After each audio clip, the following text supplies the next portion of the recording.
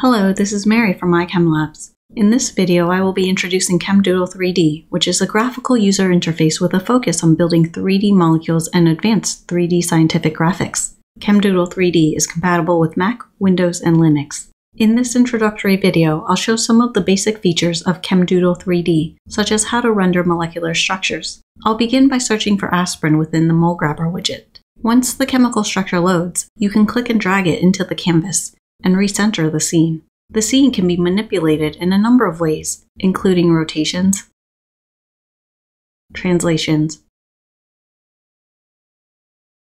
zooming in and out, and animations.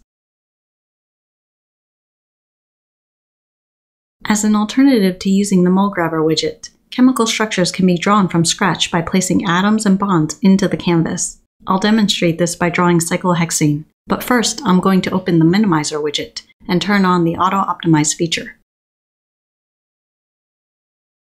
As you can see, the bond length is being optimized in real time due to the Auto Optimize feature. In order to cyclize this molecule, I'm going to click and drag a bond from one terminal atom to another until I see the red sphere, and then I'm going to release the cursor.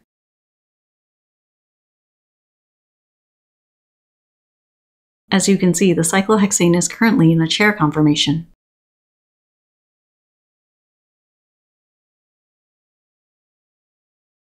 However, with the Auto Optimize feature on, I can induce a conformational shift.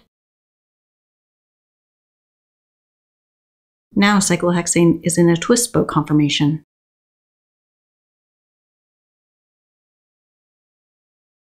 ChemDoodle 3D can also be used to render macromolecular scenes.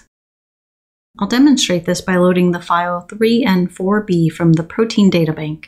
This entire scene can be customized from the large protein ribbons down to the individual molecules and atoms. I'll demonstrate this by right-clicking on this zinc atom, going to Format Atom, where I can customize a number of features, such as displaying the atomic label and multiplying the atomic radius. Alternatively, I could select a molecule in the scene and change its molecular representation, in this case to a van der Waals sphere. The protein ribbon can be customized in the Styles window. Under the Ribbons tab, there are a number of customizations that can be performed, such as changing the coloring function and the alpha helix expansion width.